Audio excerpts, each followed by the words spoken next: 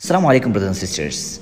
Here you can see a family is praying together, mashallah. Father, mother and the kids, they are all praying in the room. It's looking so amazing, subhanallah.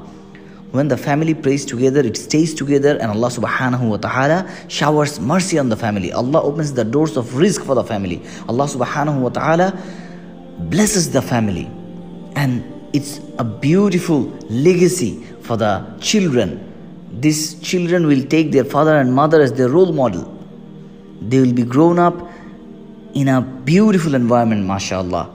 Narrated by Abu Sa'id and Abu Hurairah. The Prophet ﷺ said, if a man awakens his wife at night and then both pray or both offer 2 rak'ahs together, the name of the man will be recorded among those who mention the name of Allah, and the name of the woman will be recorded among those who mention the name of Allah.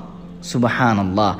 So pray together with your family, and Allah subhanahu wa ta'ala will make your life beautiful. You'll see that Allah subhanahu wa ta'ala is putting barakah in your family. And Rasulullah sallallahu alayhi wa sallam encouraged to teach your children to pray with you. Teach them to pray when their age is 7. And he even said to slightly punish them if they don't pray at 10. My brothers and sisters, always be with your family. Encourage them to pray together. Encourage them to pray on time. And give them gifts when they memorize the Quran, when they learn the Quran, and when they pray their salah on time. And it will make them happy, and it will make them comfortable with praying salah. It will make them encouraged.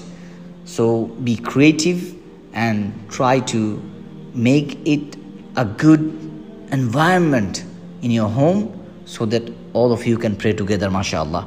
May Allah give righteous children and righteous spouse to everyone. Please support our dawah works at www.supportdawah.com.